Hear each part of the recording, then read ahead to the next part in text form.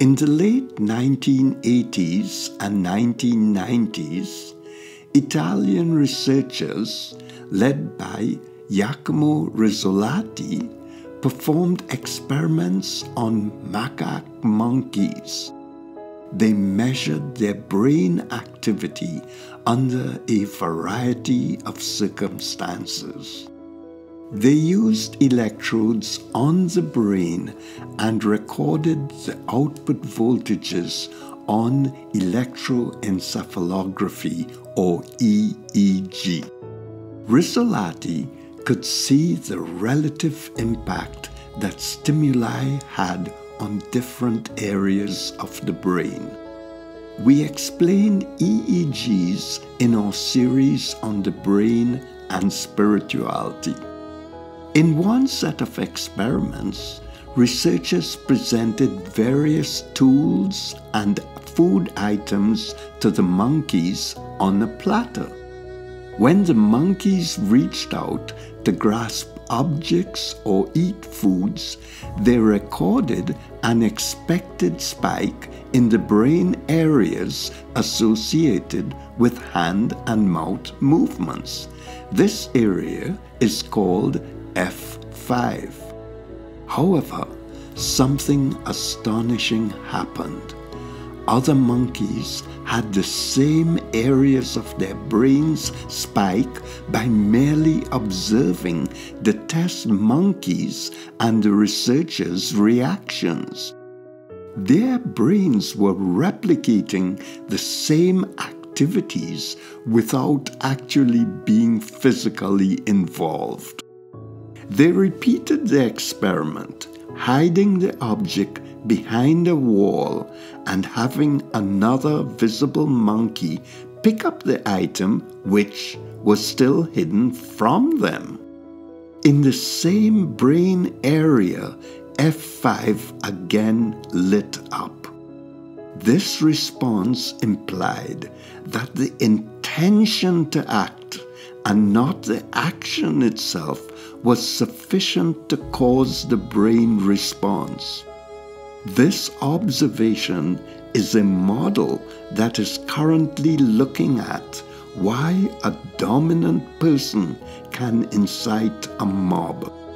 Similarly, why another dominant person can pacify and create calm. The ability to imitate this response earned those neurons the name mirror neurons.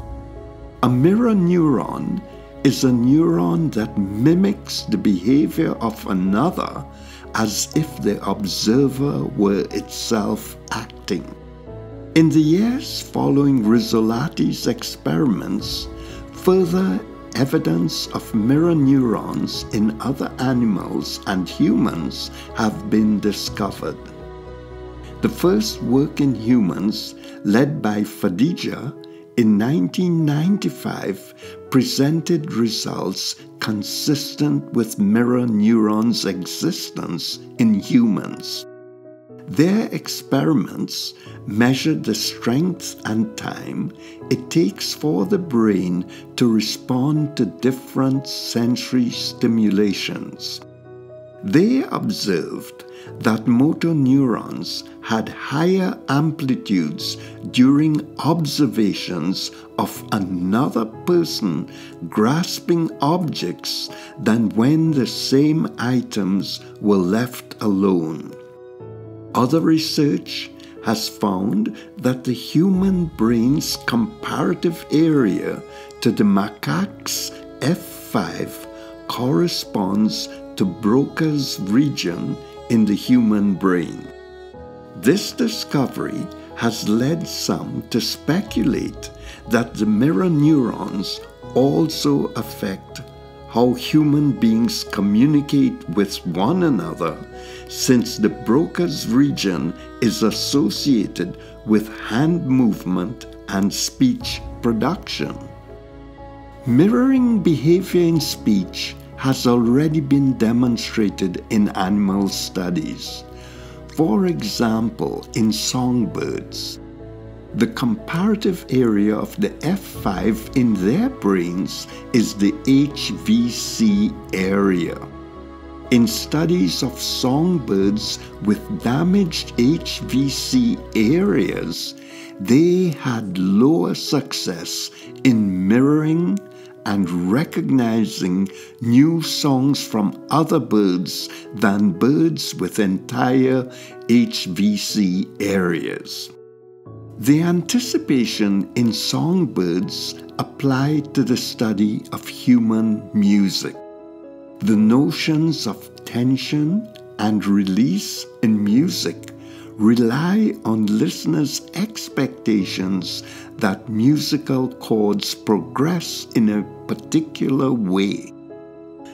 Researchers in music have noted that this anticipation creates a kind of shared knowledge in music bands, especially in improvisational jazz groups, where the expectation of what others will do is so accurate that players can seamlessly continue musical phrases started by others.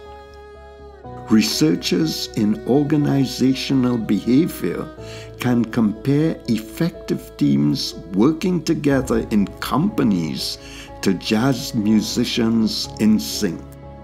Because the mirror neurons system allows individuals to experience the reactions of others to stimuli, it has also been proposed as the part which controls the empathy response.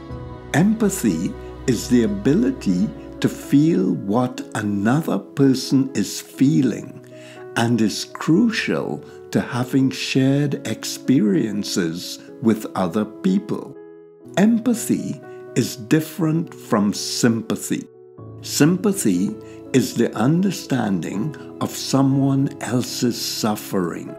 Empathy is connecting and feeling someone's emotions, whether it be rage, passion, calm, or sincerity. American psychologists Kaplan and Locoboni made the connection between the mirroring system and empathy. They said that when we initiate an action, we also trigger our motivations and intentions associated with that action. They go further to say that not only do we understand what the goals of another person are, but when we watch them behave, we experience their intention and therefore their emotion.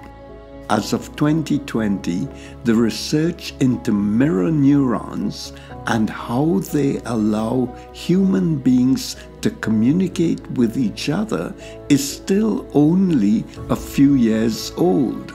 However, the research presented shows that it is plausible that mirror neurons play a large part in allowing others to feel what we are feeling.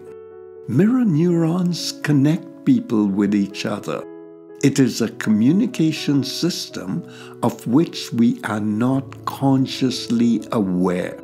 It also telegraphs motivations, intentions, and emotions about an issue. This can result in triggering others to react similarly. In the next episode, we will shift from the neurological to the psychological characteristics of people and how combined can create destruction or healing in a group.